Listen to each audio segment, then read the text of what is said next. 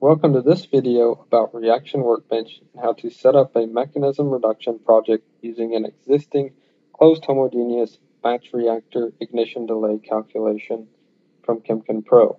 First, let's open our project. I will go to My Samples, Mechanism Reduction in Heptane, Step 1.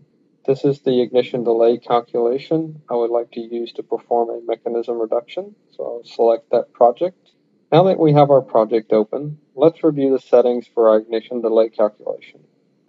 On the reactor panel, I can see I have a parameter study set up for temperature.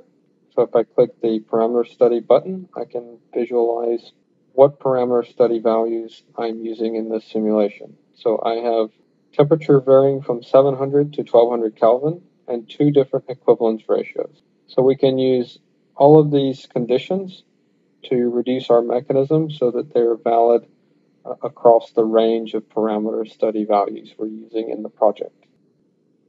For ignition delay calculations, we need to define how Chemkin Pro should determine when ignition has occurred. On the output control panel, there is an ignition delay tab where we can define different ways of defining ignition time, or when has ignition occurred. In this case, we're going to choose temperature inflection point. I can save my project, and now we're ready to move to Reaction Workbench and set up our mechanism reduction project. I can launch Workbench directly from Chemkin Pro using the Workbench icon in the toolbar. That brings us over to Reaction Workbench, where I can create a new Reaction Workbench, and I can choose to start a mechanism reduction. And in this case, we're going to set up a new mechanism reduction operation. First, I need to specify the working directory. I'm going to choose my home, and I need to choose an initial Chemkin project. Since we've already opened the project in Chemkin Pro, it should be in our shortcuts list, so I will choose the closed homogeneous batch reactor that we just opened in Chemkin Pro.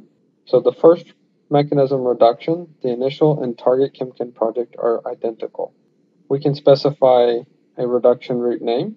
I typically use the reduction method I'm planning for this step as the name, so I will call this DRG-EP1. There are multiple methods for reducing mechanisms using Reaction Workbench. DRG and DRG-EP are the most commonly used reduction methods. They are fast and efficient.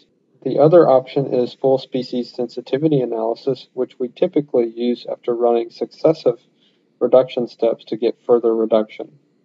In this case, let's choose DRG-EP, and let's choose no linear lumping in this case. Now we're ready to specify our targets. The targets are used to compare the reduced mechanism results with the master mechanism results. In this case, let's choose ignition time as one of our targets. Let's choose an emission species like NO. Now we need to go to the next step and define our tolerances. The tolerances are the error we're willing to accept between the master and the reduced mechanism. The absolute tolerance, or the minimum cutoff, can be used to neglect any differences below a certain threshold.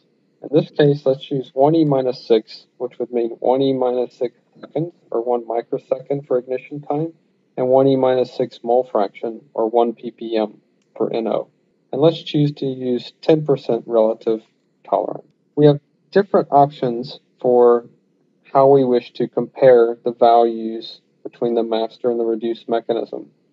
This is a transient simulation, so we could choose to compare the entire profile, or we could choose to use the endpoint or maximum. Ignition time is an endpoint value, so let's specify endpoint for ignition time and maximum for NO. Now we've defined our tolerances. Let's move on to the next step to select species. Select species are species we choose to keep in the mechanism, but not necessarily define as a target. In this case, let's select CO as a species we would like to keep, but we're not necessarily using as a target. In the Chemkin Pro setup, we saw where we had specified a parameter study which has all of the conditions we would like to use for the mechanism reduction. We could use all of these points to reduce the mechanism, or we could choose to use only a few of the points. So that the mechanism reduction runs fast, for this video, let's choose one condition. Let's clear our selections. Let's choose an equivalence ratio of 1, 1200 Kelvin for the initial temperature.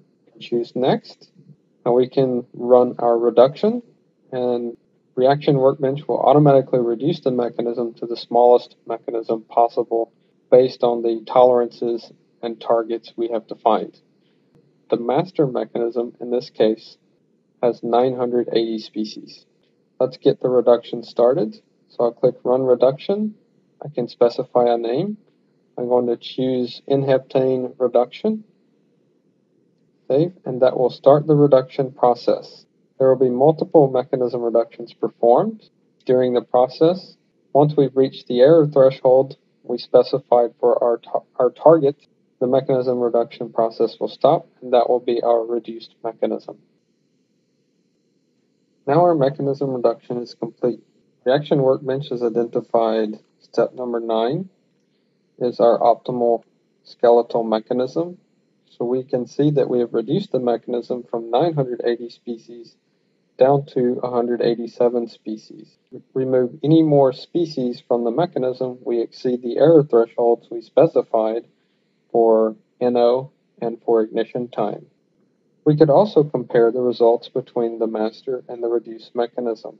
In addition, we could post-process the results in Chemkin if we desire to do so. Now that we've completed this mechanism reduction step, in the lower right-hand corner, we could choose to set up another operation where we could perform another mechanism reduction starting with the 187 species mechanism and try to further reduce the mechanism. Thank you for viewing this video about Reaction Workbench and mechanism reduction. If you have any questions, please feel free to contact the sales or support team by emailing sales@reactiondesign.com or reactiondesign-support@ansys.com. Thank you.